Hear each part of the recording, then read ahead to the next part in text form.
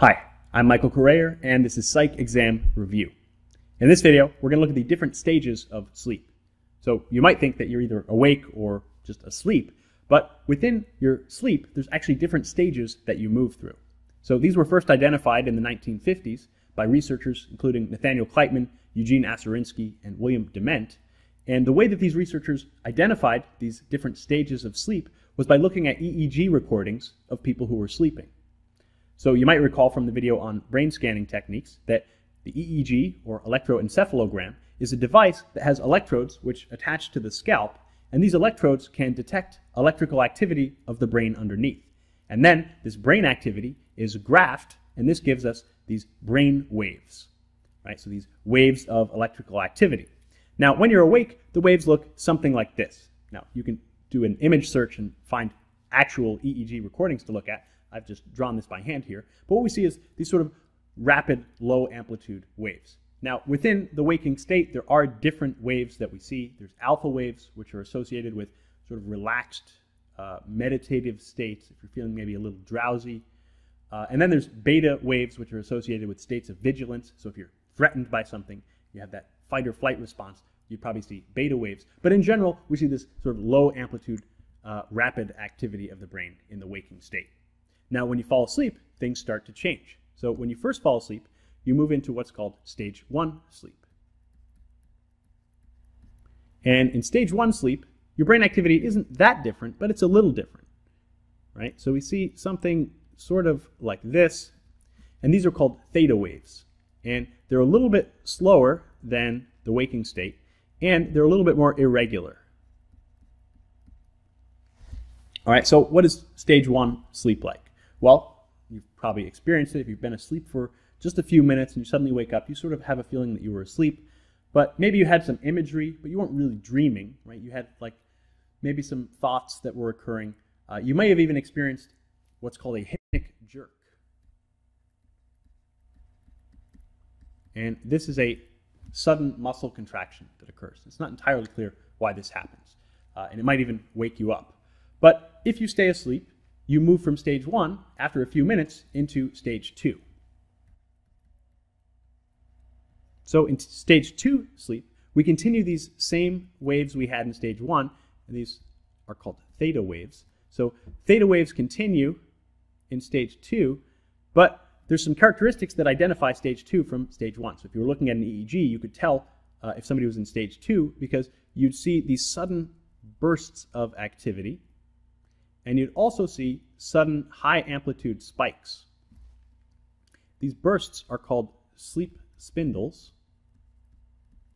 and these spikes are called K complexes. And these are characteristic of stage 2 sleep. So we have theta waves with the addition of sleep spindles and K complexes.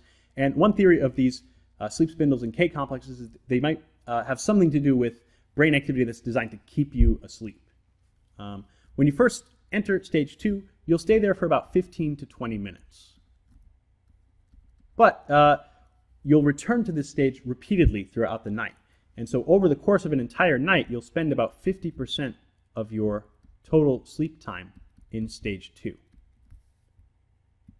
Okay, after stage 2, we move to, you might guess, stage 3.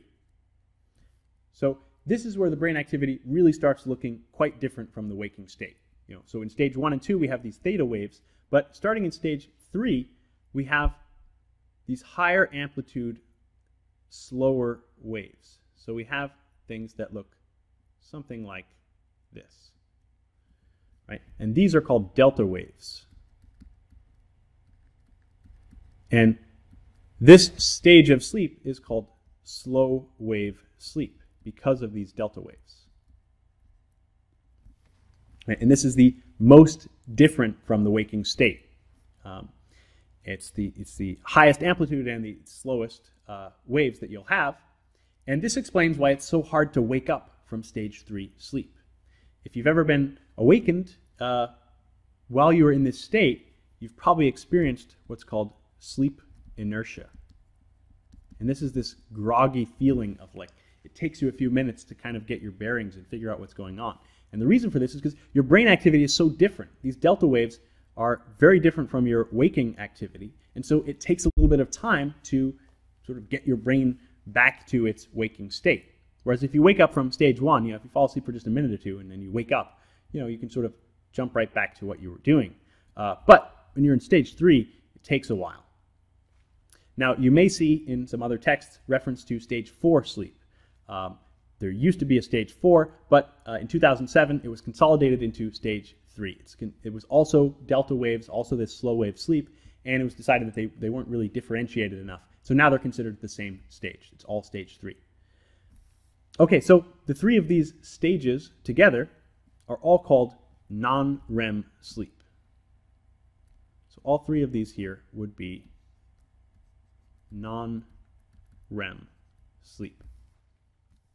And that might be an indication that the next stage that we're getting to is going to be REM sleep. So what does this stand for? REM stands for rapid eye movement. That's because in this stage of sleep, your eyes start moving around.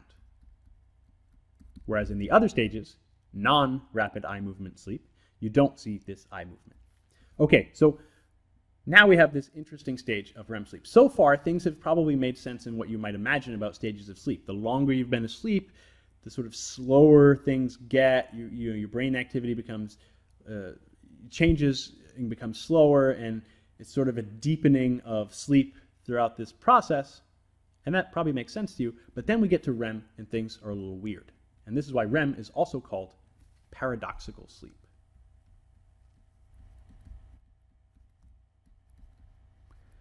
So why is REM sleep paradoxical? Well, the first reason is that your brain activity looks a lot more like the waking state. You go from these slower waves that you had in stage 3, and then suddenly you start seeing this increase in brain activity. And you get activity that looks very similar to the waking state. So we have an increase in brain activity, becomes more rapid. The other things that we see are an increase in your heart rate, and your blood pressure, and your breathing also increases, and you even show signs of sexual arousal. So we have this sort of increase in all of this activation here, and then we also have paralysis of the body. So we have a decrease in body movement. You move around during the other stages of sleep. You can sort of toss and turn and move around in your bed, but in REM, you stop moving, your body becomes paralyzed, except your eyes start moving, and you have this increase in your heart rate and your breathing, and also the sexual arousal. So what's going on here? Well, what's happening during REM, this is when you have vivid dreaming. So if you wake people up from other stages of sleep, they might report some imagery or some thoughts, but it's not very coherent. You wake people up from REM sleep, and this is when they report vivid dreams, stories that have sort of narratives to them, and they had some objective. They were trying to escape from something that was chasing them, right? This is where we have the intense forms of dreaming. Now, this makes sense with the body paralysis, because when we have these vivid dreams, we don't want to act them out. So this is why we have this body paralysis. Let's say you're dreaming that you're running from a predator. You don't want those messages to actually get to your leg muscles and have you start running, because you'll run out of bed and right into the wall. And that would probably be a bad idea. So this explains why we have this body paralysis. It keeps us from acting out our dreams. Now, an interesting side note here is maybe you've had this experience where you dream that you're running. Right? You're running from a predator or something. And it feels weird, right? It's like I can't really run. It feels like I'm running in slow motion or like through molasses or something. This is really common. A lot of people report experiencing this when they have, running in a dream. So one theory of this is that what's happening is the paralysis occurs because the messages from the brain get blocked at the spinal cord. So they don't make it to your legs and have you actually start running. But normally when you're running, if you're actually running in real life, you're sending messages to your legs to move, and you're also getting feedback from those muscles telling your brain how things are going.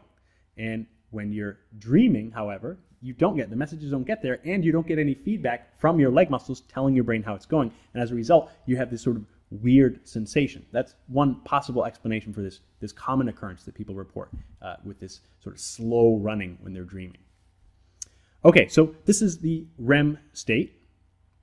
And now I'd like to look at sort of the course of the night, the sort of passage from these different stages throughout the course of the night.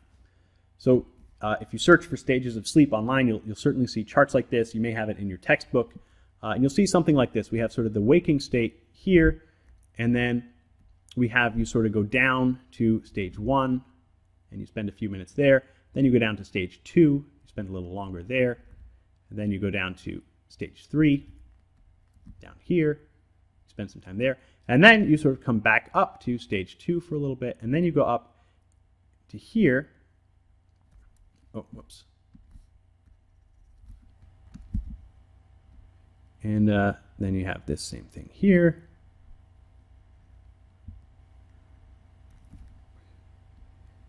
And then down again.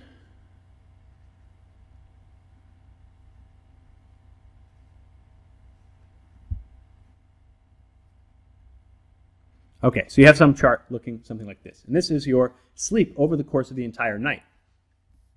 And actually, this another sort of side note here is when you think about these early researchers doing these EEG recordings, right? We sort of can simplify everything down into one little chart here and say, okay, here's the different stages. But when they were doing these recordings, I mean, they're using this EEG for 8 hours at a time, recording somebody sleeping. And so the course of a night, the amount of paper that they would use for one person sleeping to record all of that brain activity would be about a half a mile long.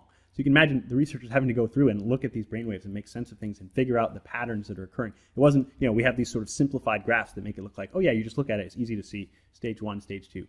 But when they were doing this, they had half a mile of paper to look through for each person, just one night of sleep to try to figure out what the patterns were. But anyway, back to this graph here. So we have this sort of deepening of sleep. That's what this is meant to represent. As we move down here, we're sort of deeper and deeper sleep, stage 1, 2, 3. Then we come back up to 2 for a minute, and then we go to these top parts. And this is what's a little bit confusing about these graphs. And so I wanted to make sure this is clear, that this is not actually, awake, and it's not stage 1. And usually, hopefully, this is sort of labeled on these charts that this is meant to represent REM sleep here. Okay. It's not actually, like between awake and stage 1. And you don't pass through it on your first time entering the sleep state. But that's meant to indicate that it's more similar to the waking state than the slow wave sleep here. Okay, so a couple things to notice about this chart. The first is that you have multiple REM sessions throughout the night, and you go back and forth between these different stages of sleep. You cycle through them over and over. And the first thing to notice, okay, so this is about an hour and a half here. This first cycle, from first falling asleep until the end of your first REM cycle, takes about an hour to an hour and a half. And as you go through the night, you'll notice that the REM periods get longer. So your first REM cycle, this first part of REM might be 15 or 20 minutes. By the end of the night, if you've been sleeping for 7 or 8 hours, you may have 45 minutes to an hour of uninterrupted REM sleep. So we see REM increasing over the course of the night, and you'll notice that the slow wave sleep does the opposite. It decreases. You have a longer slow wave portion of sleep when you first are sleeping, in this stage 3 sleep, and as the night progresses, the slow wave sleep gets shorter and shorter until eventually you stop going to slow wave sleep. Sort of when you've had enough of it and you no longer need to go to that state. Okay, this also explains if you've experienced that sleep inertia, right? When you wake up from slow wave sleep and you're really groggy and out of it. If you're sleeping long enough, if you're sleeping for 7 or 8 hours a night, that won't happen anymore because you won't be going into slow wave sleep anymore. You'll either be waking up from stage 2 or from REM, and so it'll be easier to wake up feeling refreshed if you've actually slept for 7 or 8 hours. This also explains when you try to set your alarm and wake up early for something, and you sleep for like 5 hours or something, that's not enough. You have a higher likelihood of waking up from stage 3 sleep. And this is the sort of situation where you're going to wake up, turn your alarm clock off, and immediately fall back asleep, and you won't even remember that you've done it. So then you wake up an hour later and realize you missed your morning class, and you don't even remember turning off the alarm. That's why that happens, is because you probably were woken up during this slow wave sleep, and you were really out of it, and you didn't get out of bed and give enough time for yourself to really wake up for that sleep inertia to go away. Whereas when you wake up from REM, you can sort of suddenly be wide awake. And you probably had that experience if you've had a dream and you suddenly wake up from the dream and you're like immediately alert. Like, oh, that was a dream and now I feel wide awake, right? And that's happening because REM is more similar to that waking state. Okay, so hopefully this made some sense of these different stages of sleep and sort of the order that you move through them throughout the course of the night. I hope you found this helpful. If so, please like the video and subscribe to the channel for more. Thanks for watching.